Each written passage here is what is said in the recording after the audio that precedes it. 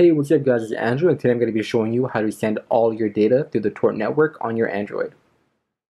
Now to get the Tor network up and running on your Android, we're going to be installing three programs. The three are OrWall, Orbot, and Orweb. The link to all three apps can be found over at the Full Guide and Gadget Hacks, so be sure to check that out. And since they're all going to be installed through APKs, you will need to have unknown sources enabled through your security settings. And all three of these apps do require root access. You will need to root your device before installing any of them.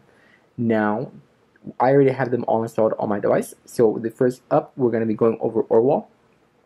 Now, when you first open it, you will need to grant it super user permission and go through a brief setup wizard. But just keep all the settings to the default value, and you'll be all set to go. Now, once you first boot up, you will need to reboot your device in order for the service to properly be running, because you do need to have it run a script when your device is booting in order for the background process to run properly. Now, after you have it enabled, you go ahead and go to the app section and select which apps you want to have Tor handle all their data. So you could go ahead and enable all of them.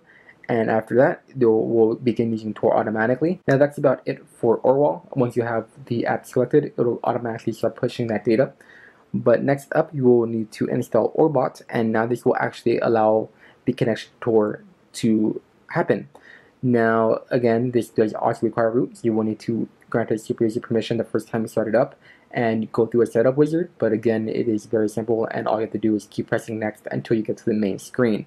Now, once you get there, you will be able to press and hold the power button to enable Tor. You can see here that I already have the connection active, and it'll give me a download and upload speed so I can monitor my data.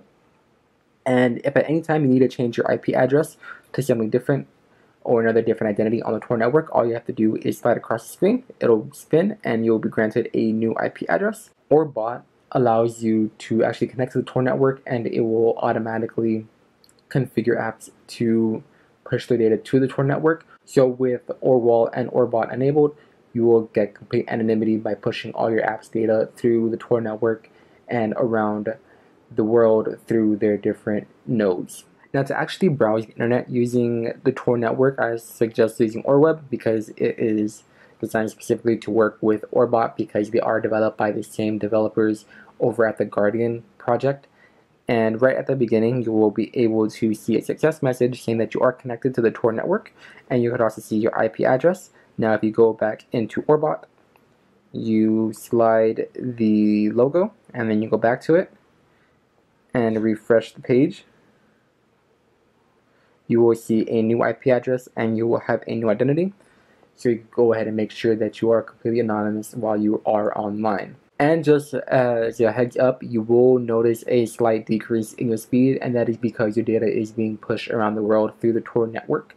So you will notice a slight drop, but don't worry, that is completely normal. Do not panic and think that your data is being compromised in any way. Alright guys, that's do it for this video. For a breakdown of each of these apps along with their download links, be sure to check out the full guide over at Gadget Hacks. And like always, be sure to like, comment, and subscribe. Have a good one, guys.